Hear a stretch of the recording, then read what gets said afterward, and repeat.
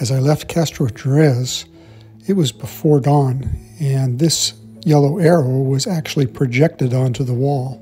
I thought that was pretty cool.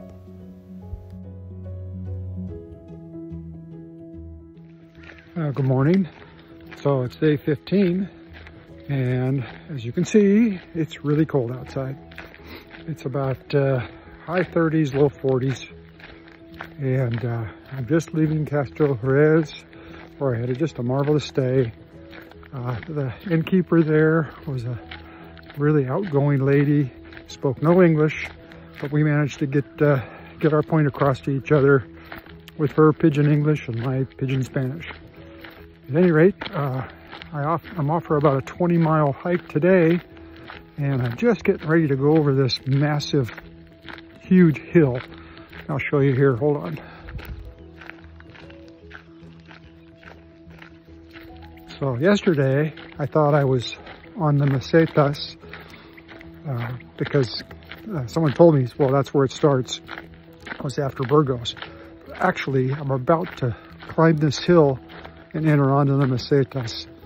So once I'm over this, I think it's going to be flat for quite some time. At any rate, I'll talk to you later, and buen camino.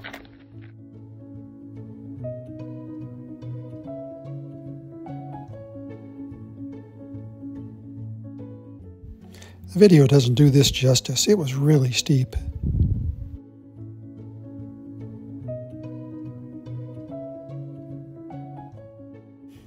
This guy was going up this steep hill on this hand crank bicycle.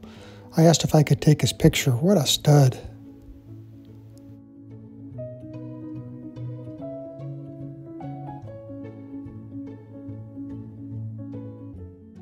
Okay, it's about 20 minutes later, and I made it up that brutal hill, but now, pretty much sure I'm on the Messetas. Check this out.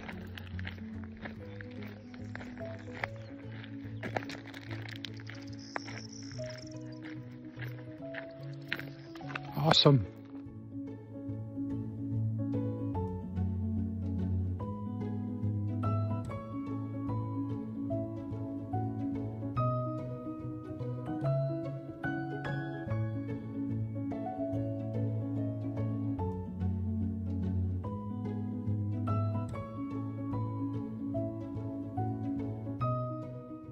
I ran into my 5-minute friends from Colombia. What nice guys.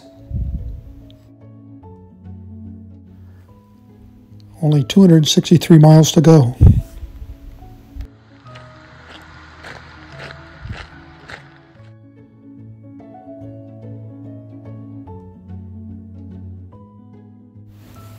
Check out the storks nesting on top of the church.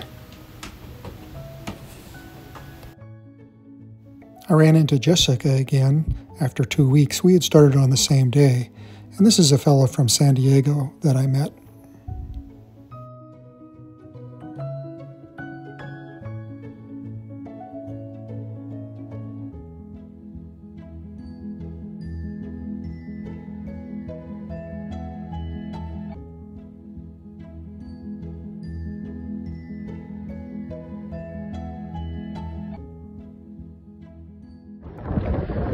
Turns out that the rain in Spain does fall on the plane.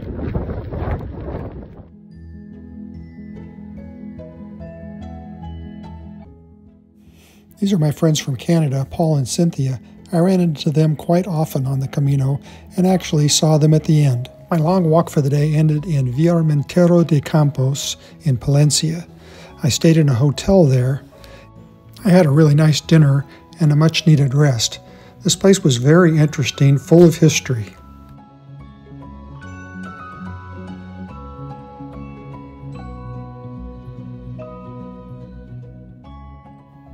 I copied this from a pamphlet found in the lobby. It says, located in Villarmenteros de Campos, halfway between Formista and Carrión de los Condes, and 37 kilometers away from Palencia, in the heart of Camino de Santiago. La Casona de Dona Pietra is the last new jewel of the country house's wide range in Castilla and León. In a rural environment absolutely thought for the rest, in the middle of a Romanic route of Palencia, La Casona used to be an ancient pilgrim's hospital that written and oral documents transmitted generation by generation are known. La Casona de Dona Petra has been built over the thick walls of that hospital with a rectangular base and 3 floors, 2 at the beginning. It was built in a traditional handmade way with an amazing ceiling. Remains of Jewish deeds have been discovered inside the house. They were inside a kind of box inside of a wall. It was also discovered a big silo whose antiquity and usefulness in the past are unknown. This silo is in the subfloor in one of the rooms.